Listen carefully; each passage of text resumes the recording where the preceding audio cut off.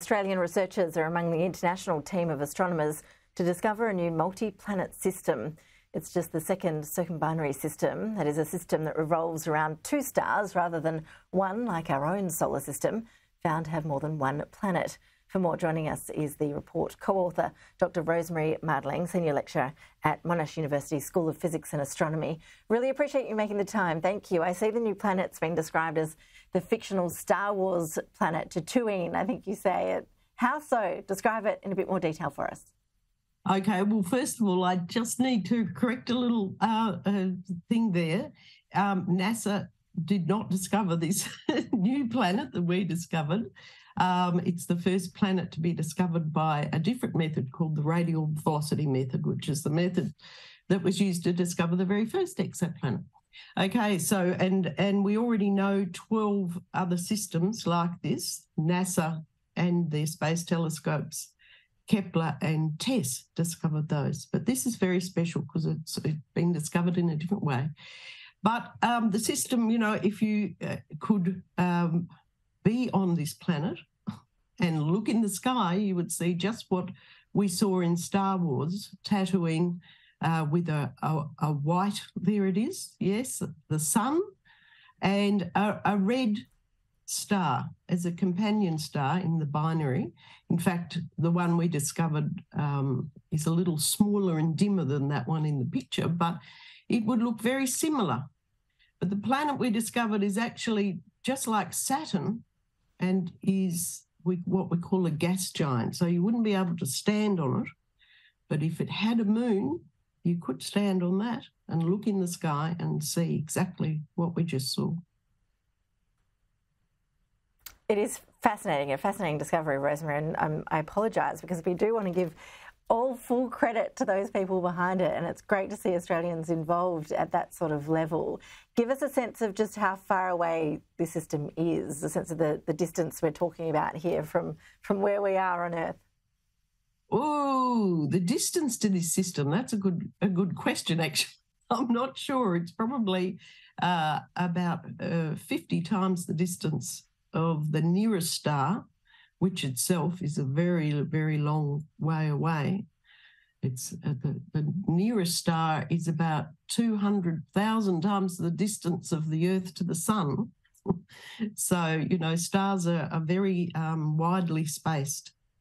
And then we see a nice animation made by my colleague, Professor Hager, and this shows the relative distances of these things. So in the middle, we see the binary star system whipping around each other, and the planet already known, the green one, and our new planet, Bebop 1c, is the red one, orbiting quite close to the other one. So it's very special for a lot of reasons that tell us a lot about how planets form in the first place.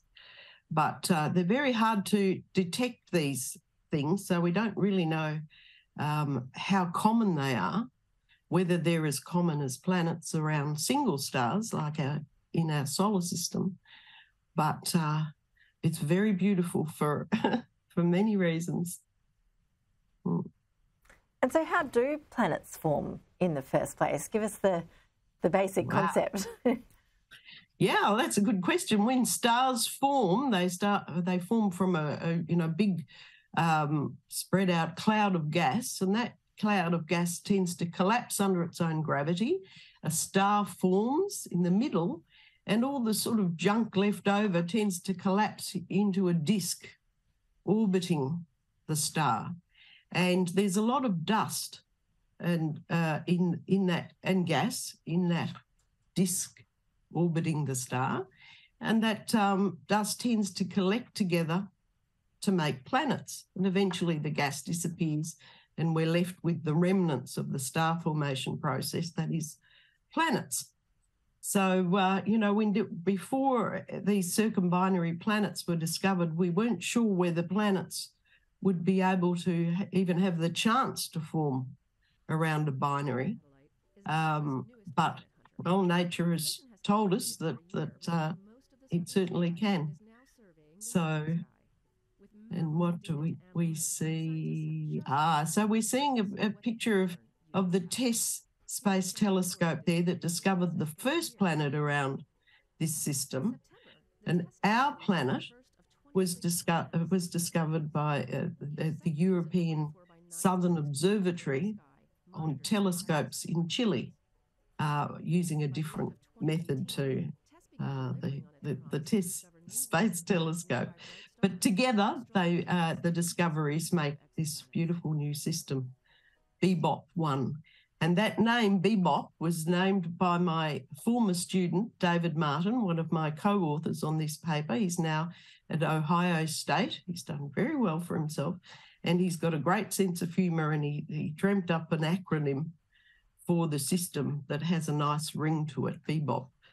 And they've been searching for circumbinary planets with this method, the wobble method, so-called, for quite a while now. And this discovery has made us all very, very happy. Yeah, look, it sounds like a mind-blowing discovery. Congratulations again, Dr. Rosemary Mardling. Really appreciate you taking the time to tell us all about it. Thank you. No problem. Thank you.